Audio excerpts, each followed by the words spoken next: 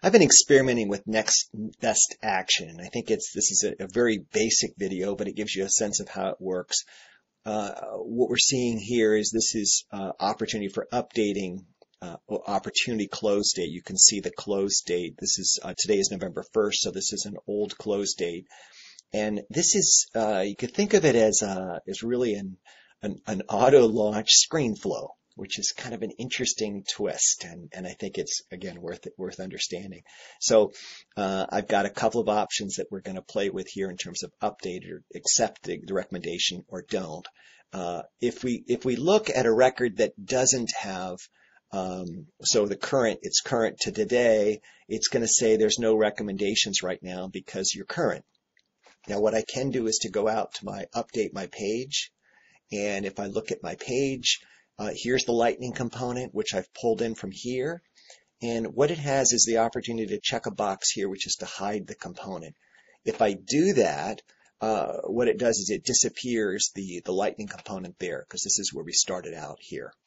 And so how do we build this? So we're going to go out and here are the steps that we're going to follow. First, we have to build a flow. And then we're going to create a recommendation record, a standard object. Then we're going to build a strategy builder, which is similar to flow. And then we've just been showing how to add that to the layout. So that's a last step once we're all put together. So the first step then is the flow. And a flow is just, a very simple. What I'm doing is going out and getting an opportunity record. I'm saying, do you want to make changes to that opportunity record? If you suggest a change. And so that's just my basic screen here. If you want to make a change, then it goes about assigning the change, updating, and saying thank you. Otherwise, if there's no change detected, then it defaults out. So that's our flow. So then we need to go out and do a recommendation. And so if we look at the recommendation, this is a standard object. And so really anyone has access to it, but if I type recommendation, what I can do is to click into it here. But if I don't have it, what I need to do is to go out to profiles and look up on recommendations here and change this to default off. If it's marked hidden, then you're not going to be able to see that standard object. But once you can see it and you can go in on it, you can either build a new one, or I've got one built, a recommendation.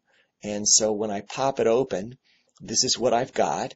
And these are all required fields, but this is that acceptance label, the update the close date or don't. And this is the action. And so kind of the trigger for this then is going to be so once the one thing I want to see, right up here, you have to grab the record ID. So you grab the record ID from here, and then what you want to do is you've built the recommendation record, the flow, then you're going to go to strategy builder. And so what we're going to do is to go out here, and let me see if I can get to it quickly and easily. Now we're going to go out and we're going to go to you can type strategy, or it's an alias for next best action. You can create a new strategy. I'm opening this one, and what I'm seeing is I've got several different, these are again objects I can drag over. What the low is doing is saying when the conditions are met, and the conditions here are the ID of the recommendation is equal to that recommendation that I was just showing you, right? So that we're just pulling in specifically that recommendation, which is unique to whatever the object is it's looking at that point.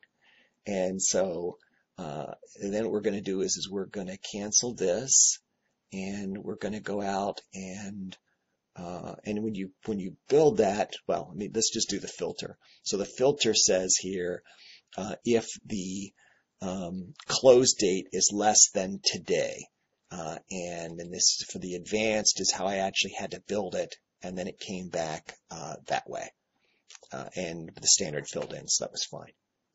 But that basically gets me what I need, and then saving that and going back out to show you how it looks when we run it. Let me close this because we did get to that. What I've got is a close date here. So it's saying, would you like to update it? I'm going to say yes. It's going to accept it and create an acceptance record. But then what I can do is to say, give me today as my close date.